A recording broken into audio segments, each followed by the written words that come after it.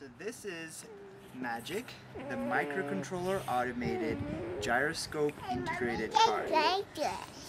And what we have here is two gyroscopes, which are wheels attached to these motors, which cause them to spin around. Okay, and the idea is that as you move, and if there are any obstacles in place, the gyroscopes will kick into motion and the torque will cause it to jump over objects. The problem is, this is way too heavy, so maybe in another revision in the future I'll make everything lighter and more powerful. But everything's doing what it's supposed to be doing. The only problem is that it's too heavy. So let's turn it on. Okay, hold on. See what it does. Okay. So I'm going to, when I turn it on, the first thing that it does is that it initiates everything. So it spins this to make sure.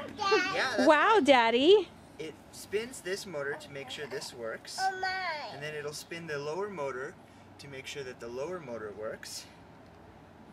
So let that spin. It goes one way and the other way.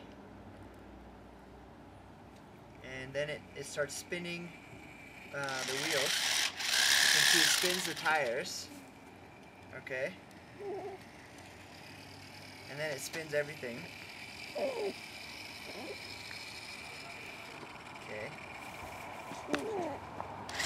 Then it starts moving, but it's too heavy, so it can't actually move. I'll try and give it a nudge. So I'm going to disconnect the tires because that's going to waste batteries.